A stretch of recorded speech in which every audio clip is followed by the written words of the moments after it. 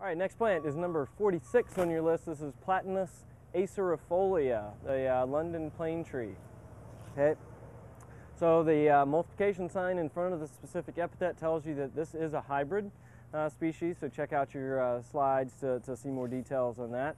So London plane tree is a great street tree, often used. I'm going to talk about a couple issues, but really the main reason why we grow London plane tree is what you see behind me, this really amazing exfoliating bark. You can see some of the large plates that it comes exfoliating off with. It exposes this lovely sort of light tan color underneath. So really amazing interest of this plant. The leaves look great during the early season.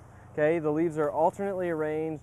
They have a swollen base of the petiole that completely surrounds these interesting buds below that are quite smooth.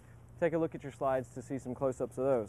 But it has these really sort of coarse textured, very large leaves, and it gets the name Acerifolia, the specific epithet Acerifolia, because they are reminiscent of the genus Acer, or maples. Okay, so these alternately arranged leaves completely surround the base of the petioles, completely surrounding the buds. What else? They have a bit of a zigzag stem, as many alternately arranged species do. So we're standing out here on September 17th looking at this, and this is a common thing that we see, a common occurrence that you see in plane tree, is at the end of the season, towards the end of summer, you get really bad infestations of powdery mildew and other issues. So you'll see out on the tips of the branches of lots of your London plane trees that you get these shrunken, sort of mummified almost looking leaves, and they're covered with a grayish powdery mildew. All right.